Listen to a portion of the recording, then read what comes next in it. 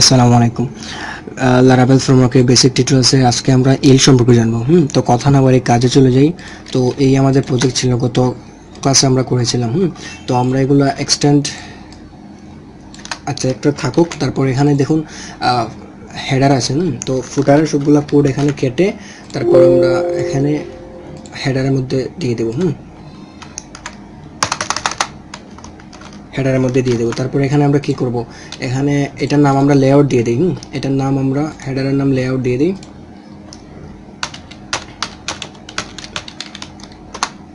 তারপরে এই ফুটারটা আমরা ডিলিট করে দিই। তো এখন আমরা এখানে এক্সটেন্ড করব লেআউটকে, তাই না? লেআউটকে দেখি আমাদের কীরকম। দেখুন কাজ করেছে, কিন্তু এখানে আলাদা আলাদাভাবে করি নাই, এর জন্য প্রবলেম করতেছে।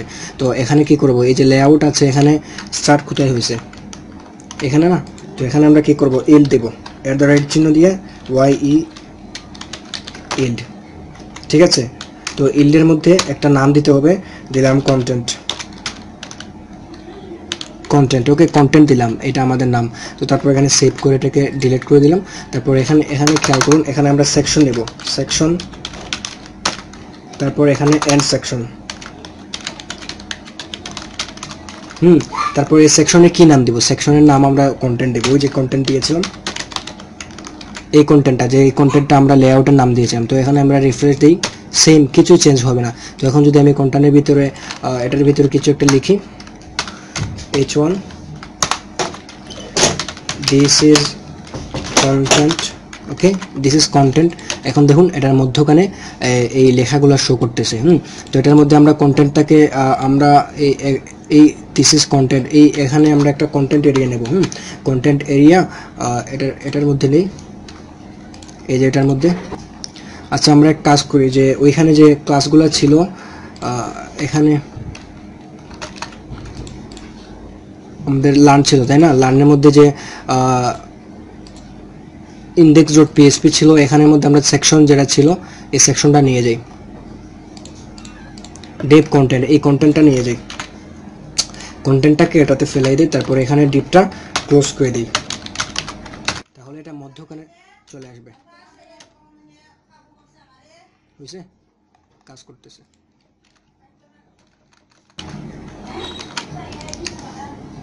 দেখুন কাজ করতেছে। তো এখানে আমি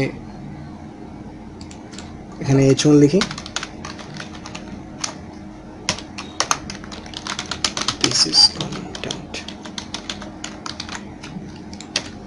দেখুন দিস ইজ কন্টেন্ট। এখন কিন্তু এটার ভিতরে মধ্যখানে আসছে, এটা কেন আসলো এটা আমি বুঝাচ্ছি। কারণ এখানে দেখুন আমি ডিপ ক্লাস কি নিয়েছি, কন্টেন্ট নিয়েছি।